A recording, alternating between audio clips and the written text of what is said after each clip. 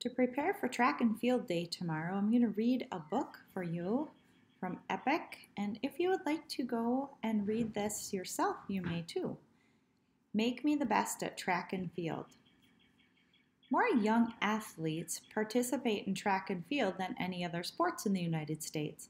Every year, approximately 1.5 million boys and girls are runners, jumpers, or throwers, far more than the annual 1 million football players and nearly 1 million basketball players. Some young athletes will go on to become world champions.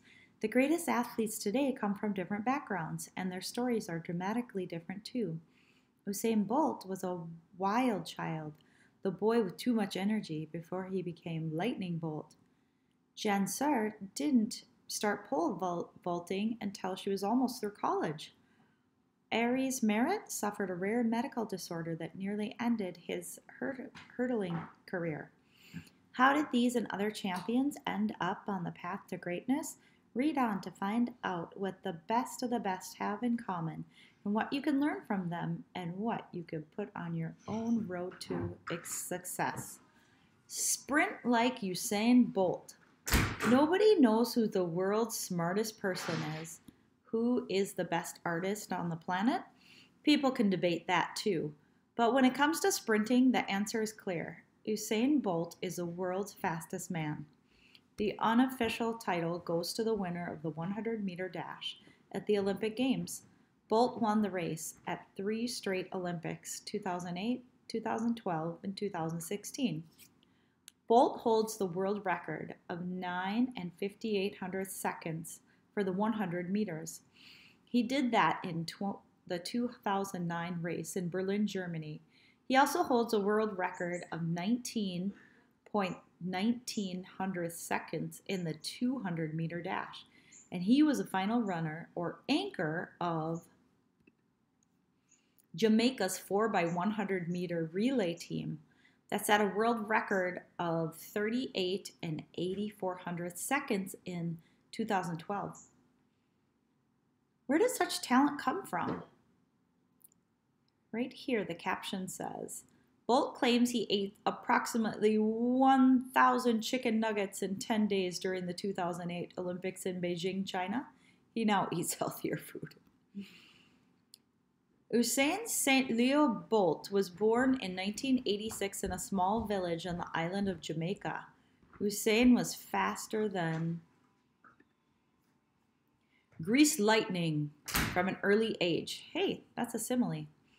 When he was 8 years old, a teacher promised him a box lunch if he won the race. Usain knew the lunch would have jerk chicken, roasted sweet potatoes, rice, and peas. He won that race and many more since then. In high school, Usain continued growing to his final height of 6 feet 5 inches.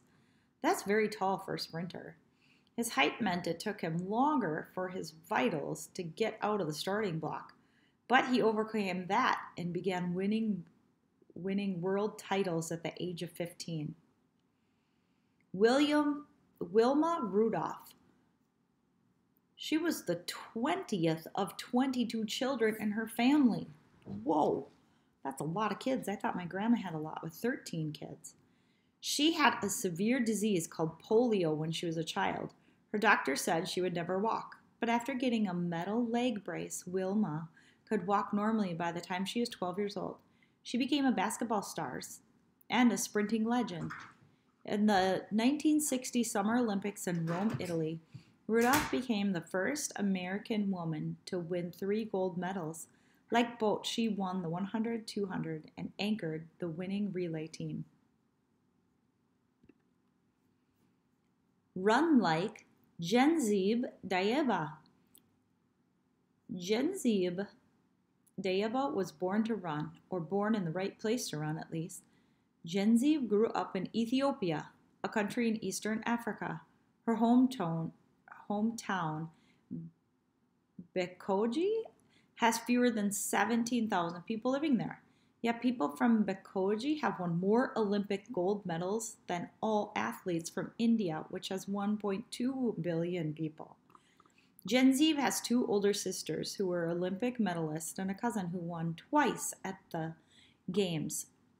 She was 13 years old in 2004 when her sister, Tirunesh, won the first of her 6 Olympic medals. Sister Eguihe